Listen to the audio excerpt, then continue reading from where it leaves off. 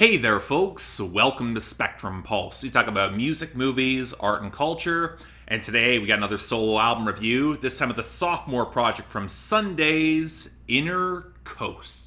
So here's one of the hardest things to reckon with as a critic that's a little smaller online. You find a debut album pretty much by accident on Bandcamp, the opening track kind of blows your mind, and then you happen to discover that the album itself just might happen to be one of the best of its respective year. And while I would never claim to be responsible for breaking any acts, I do know that my reviews have led to some of the most coverage that some of these acts have seen, which can be both a blessing and a curse. On the one hand, it is the best possible example of using one's platform well. I get to talk about an album that's just flat out wonderful, give them more exposure, and then they get that exposure and more acclaim and possibly even fans as a result. It's a win-win for everyone involved. But the other side of it is that you set yourself a standard and some expectations that might feel a little more personal. After all, continuity and expansion require a different and larger set of skills than just creating a brilliant project one time, and they no longer have the benefit of surprise. And when the band is small enough that you know they might wind up seeing the review again, you wind up feeling more nervous and invested than just covering the follow-up for a debut that caught popular attention as well, where the artist might have moved on to bigger pastures. And in this case,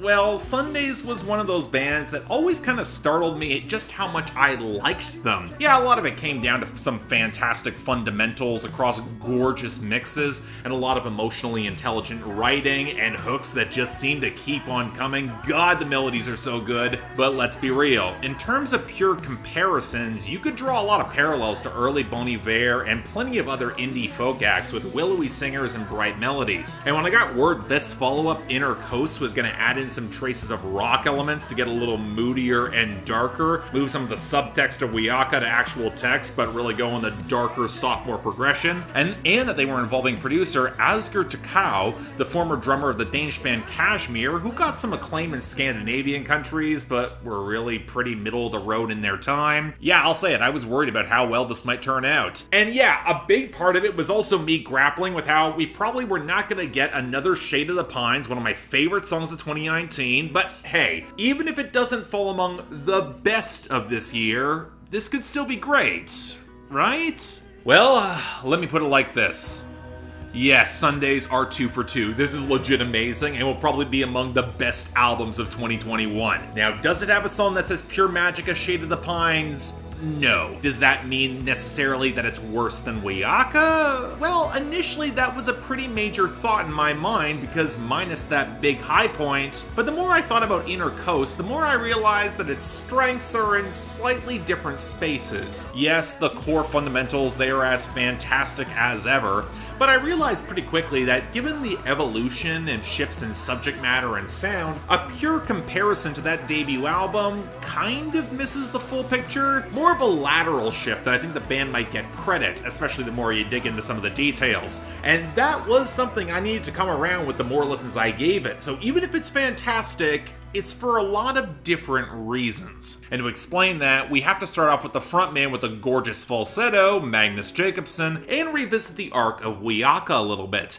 and some of the darkness on that album that may have gone overlooked. Now, the biggest strength of that content on that album is that it could work in two distinctive lanes, leaning into a lot of the effervescent shimmer of the love-struck yearning moments that were so charming, but also digging around the edges into the self-consumed angst and the self-pity that forces our protagonist here to actually grow up a bit over the course of the album when he stops getting everything he wants. The power of the album came in being able to do both effectively. And I think a good word to describe Wiyaka might be therapeutic, especially in leaning into how the art has allowed him the space to explore and to come to grips with a lot of these emotions, and also accept the real-life consequences with a little bit of newfound maturity. Well, Inner Coast actually picks up a little further down the road and asks the harder follow-up question, because art might have been the mechanism for his growth, but what happens if it starts to overshadow his relationships? Especially when there's an open question whether or not the relationships were working anyway,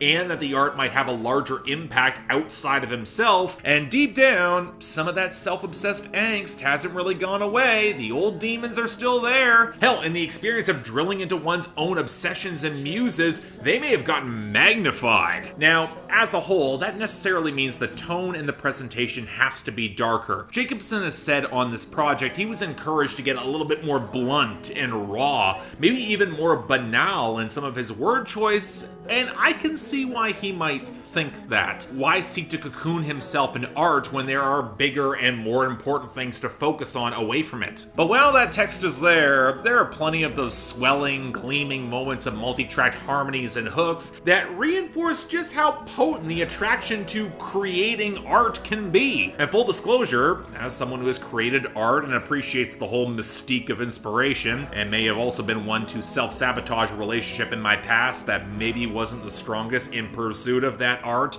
and who has always loved this kind of metatext, yeah, there is a thematic resonance to this project that really sticks to me. I get where he's coming from. That being said, I also appreciate how very early on the album Jacobson sets up the scene and the moral ambiguity. I might not love the opening track Salt of the Earth, but it sets up someone who thinks he's earned his inspiration, but is cautious in what it could bring to him. I like how Shadow Dress and Drifter delves into his tenuous relationship paralleled with his art, both of which force him to get more vulnerable, but still feels kind of fleeting as a result. And all that gives All We Have Is Time so much more tension and power. It's likely one of the best songs on the album. It captures that anxious feeling of being torn across his passions. It's a love song, but it's one that feels precarious as all hell. And like with Wiaka, the love story does seem to hit an end, but I like how, in this case, the feelings are still there, but they're fleeting, they're tough to grasp and conceptualize, left kind of weightless, just like his muse seems to be. And this is where I think the album actually does something kind of ingenious in taking the bigger picture, because you get Song for the Times, which on the surface seems like Sunday's making their bring people together through music song, the sort of hollow cliche that would really raise my eyebrows, until you note the little details. How they describe it in the opening lines as a song for the cynics and the critics, who will see right through all of this,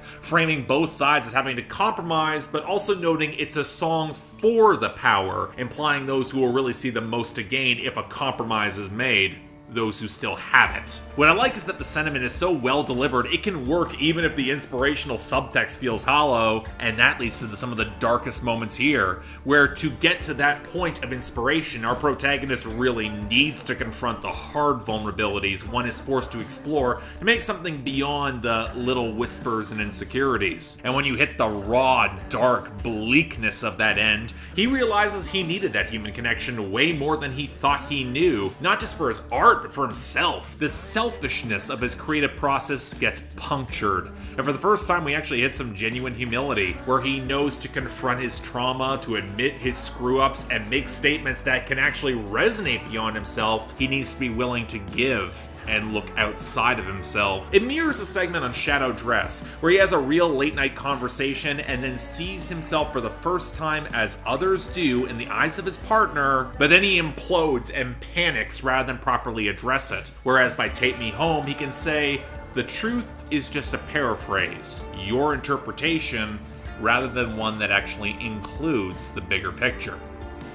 Oh, and yeah, the music's fantastic too. See, that is the funny thing. There is enough layers and depth in Jacobson's writing that you can almost miss the fact that Sunday's incredibly rich approach to indie folk, with a lot of shimmering, bright, ethereal textures, some stunning vocal arrangements with Marie Lander Henriksen. Seriously, Weightless Feathers is goddamn stunning, and it fits the content perfectly, and I like how he then limited any backing arrangements. They highlight the loneliness of Midnight Passing, but then you get these firm melodic grooves that are still so very much intact. Maybe even sharper this time around, given that, unlike Wiaka, this album doesn't feel the need to meander in its midsection or its back half. There is a greater sense of urgency. That does lead to a few moments I don't quite love, I'll say that. The album starts off a little slower and colder, with that little electric rollick supporting the spare acoustics and the lurking bass on the Soul of the Earth that almost kind of reminds me of some late 90s prog rock, and do show Takau's influence, which impacts the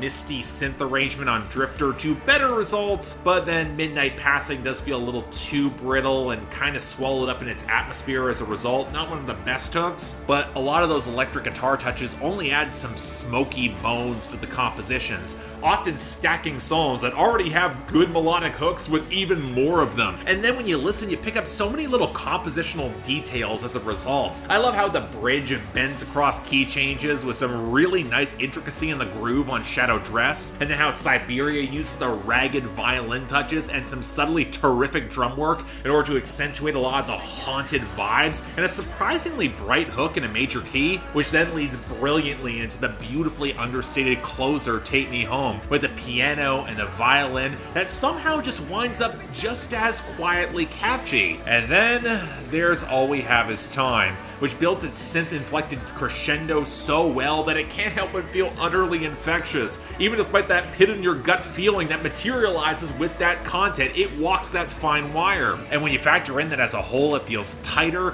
clocking in just over 35 minutes, there's not a wasted moment here? Well, let me put it like this. This was exactly the sort of project I'm so happy to say Sundays was able to make. It expands and deepens the themes and the sounds, and shows a lot of subtle refinement where Wiyaka was a debut that had so much stunning, effervescent shimmer that you could occasionally lose track of some of those better details. More importantly, I'd actually argue this is more accessible. More variation in the sound palette, adds a little more character, shows more lanes where the band could develop, a bit more of a varied mood on display, while still maintaining that rock-solid foundation that puts damn near anyone else in indie folk to shame, and especially when they're not chasing trends. This was an album that proved that it wasn't all lightning in a bottle. That is so thrilling to say the least, and that means getting a light 9 out of 10, absolutely a high recommendation. Again, way too many people are going to sleep on this album, and despite how pillowy many of these tracks are, how comfortable and easy it might be, you should sit up.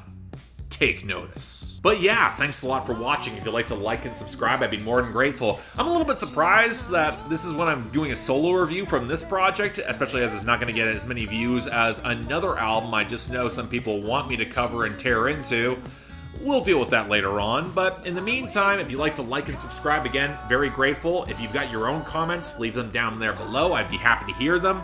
Beyond that, anything else I might be able to do to improve my presentation, I'm all ears. And if you guys want to get involved in my scheduling process so certain albums wind up getting covered, link to my Patreon is right over there. Again, please don't feel obligated. It's tough times out there, I understand, but hell, until then, I'm Mark, you're watching Spectrum Pulse, and I'll see you next time.